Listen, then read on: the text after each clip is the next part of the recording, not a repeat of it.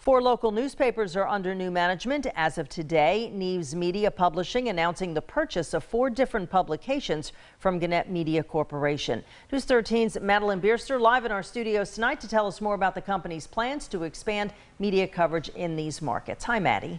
Hey, Amy. This afternoon, I spoke with the owner of Neves Media, Todd Neves, as he shares his excitement to be involved with some of the oldest newspaper companies in the state of Florida.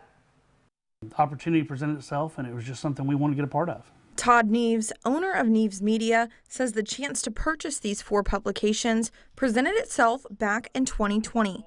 Now the deal has officially closed as of Monday morning. I think that there's still a tangibleness to having that paper in your hands. The Washington County News, Holmes County Times Advertiser, Port St. Joe Star, and the Apalachicola Times are all weekly publications spread out across the Panhandle.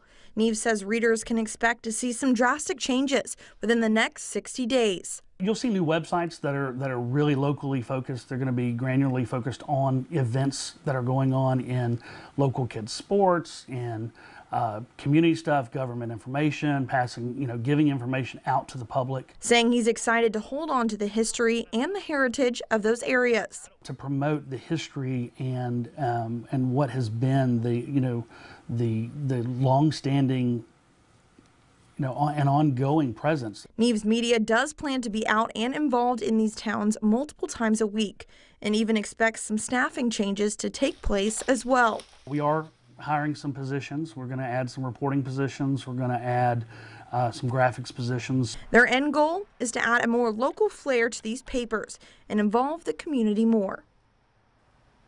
Neves Media Publishing is excited for the opportunity to enhance the local reporting in those areas and provide impactful news to their daily lives.